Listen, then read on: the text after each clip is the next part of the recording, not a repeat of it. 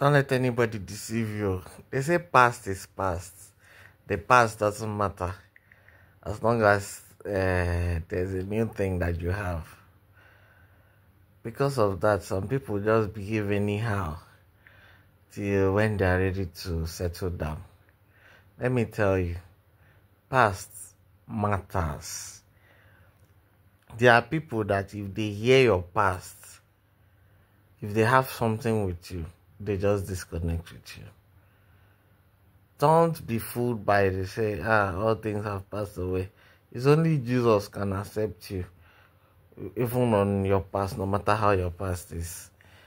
Most men, most women might not agree to buy your past.